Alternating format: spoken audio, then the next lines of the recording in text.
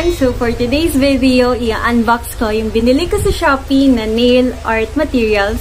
And then, i-insert ko rin yung Shopee name and prices nila dito or dito. Hindi ito sponsored daw. Pero, ito try ko rin mamaya mag-design. Well, the reason why I bought all of those. So, let's go. So, naka-receive ako ng tatlong parcel last ulit. So, naka-receive ako ng tatlong parcel ng isang araw. Pero ngayon ko pa lang siya i-open kasi nag-exam muna ako kahapon. So, start natin this one. Galing lang tong Valenzuela. So,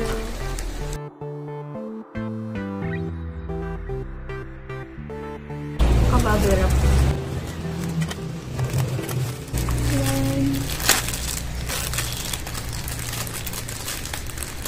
Fake nails matte. Pumpkin yung code nito dun sa shop nila. And then, black. Tapos, oh, cute! Pero bakit ano lang? 4.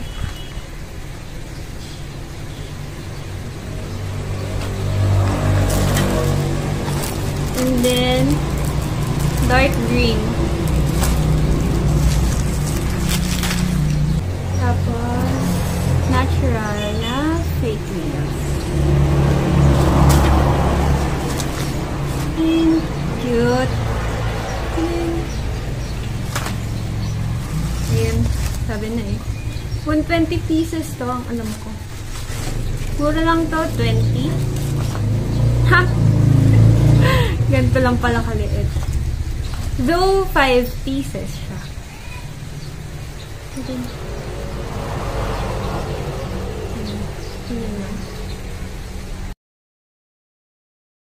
Oh! 5 pieces lang nandun, pero 6 yung pinadala nila. Okay, thank you po. Pero, hindi, sakto. 5, sakto. 2, 4, 6, 12, 24. Then, 120. Sakto, 120 pieces. 20 pesos lang din to bili ka sa kanila. So, next one is this. From China na to eh. Dalawa yung from China ko. So, let's unbox. Yay! Ito yung wax pen pang pick ng mga rhinestones. What's that? Butterfly ba? Ano yung tawag na dito? Yung pang ganon.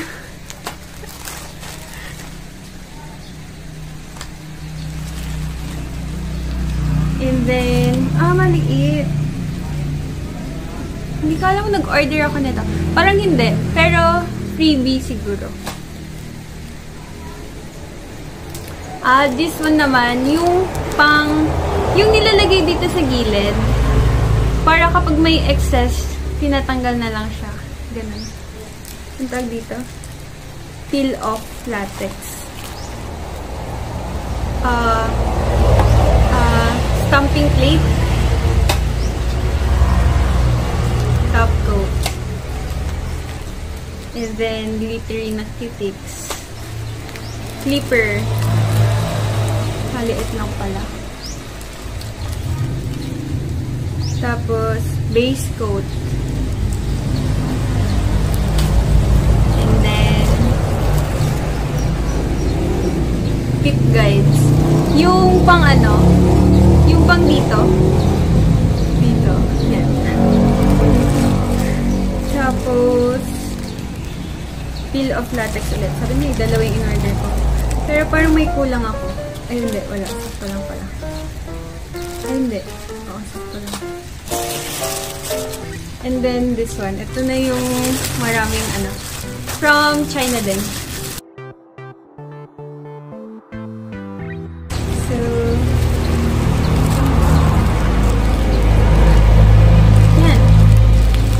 mga foam.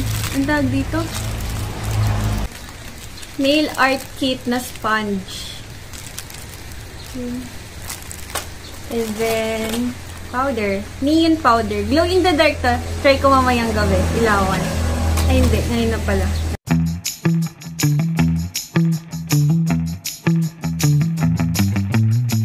Upload ko na pala ito mamaya. Tapos, sticker. And then, ito. Maliit lang. This one, stamping plate. Tapos, ito, stamper. Labas na. Ano ba ito?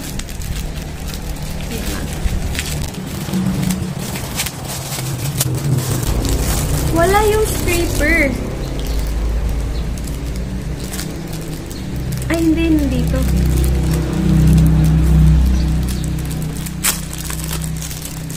Naka-package ito doon sa shop nila. So, this one yung scraper. This one yung pang stamp. And then, ito yung mga plates. And designs. Cute, diba? Ay! Sulit. Hmm. 10 pieces to if I'm not mistaken. 10. And then, striping tapes. Yung pang ganun-ganun, pang linya-linya. Pang linya-linya, pang design-design. How cute. Though, makasaya sa plastic. Yan. Sana pinagsama na lang sa isang malaki. 30 pieces. 30 colors. And then, brushes. Brushes. Yun. Tapos, rhinestones. Kulang. This one. Ito, cute to. Sana complete. Nawi-weirdo na ako nung nakita ko to eh. Pero, pag-practicean ko, kasi na-realize ko kapag laging sa kuko ko, baka masisira. Cute. 5 pieces. Nail fake, 5 pieces display tool fake nail art. Yan, 5. Pero yan, cute. So, i-recam ko na lahat ng binili ko. Wait.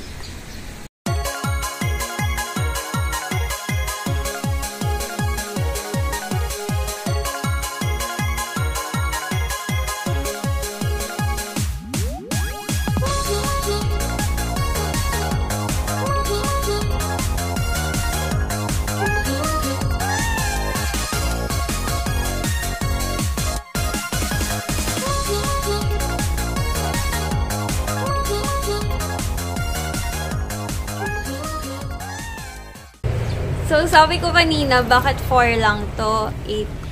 And then, pag inopen mo pala to, meron pa siyang, ayan, ito pa, may kasama pa siya dito. And then, sulit na to, kasi meron din siyang nail glue na. So, sorry, ngayon na kasi ako bumili yan.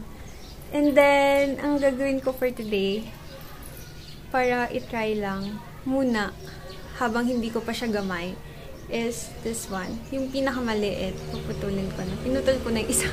And then, ipapatry ko kay Elizabeth. Pero, ang gagamitin ko, instead of nail glue, sticker lang. Para madali lang siyang tanggalin. And then, rhinestones. And glittery gold. Hindi ko pa magamit ito, striping tapes. Kasi wala pa akong scissor na maliit. So, let's try it na.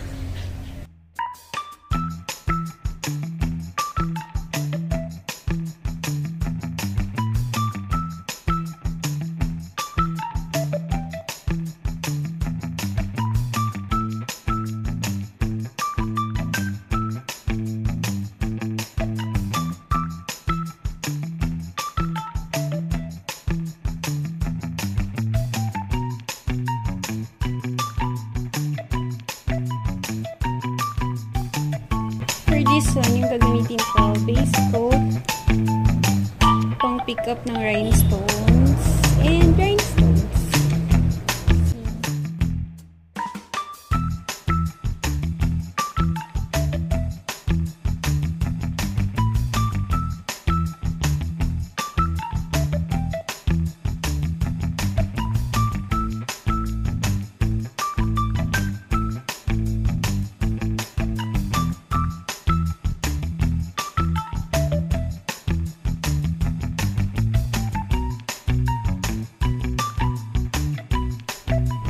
Which one?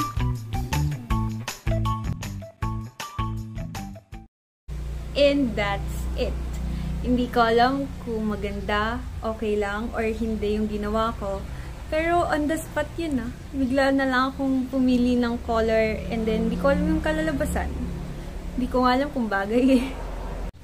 So, gagawa na lang ako ng another content wherein magagamit ko na yung stamping plates, striping tapes, and then foams. Gagawan ko na siya sa 5 fingers ko or sa 10 ko. Or pwede rin yung silicone na naka-display doon. So, manunood pa muna ako ng mga tutorial videos sa YouTube para medyo gamay ko na yan. And then, ayun, actually hindi dapat ganito yung laman ng content ko. More on tourist destinations dapat. Pero soon. Ayun. Bye! See you on my next vlog. Bye!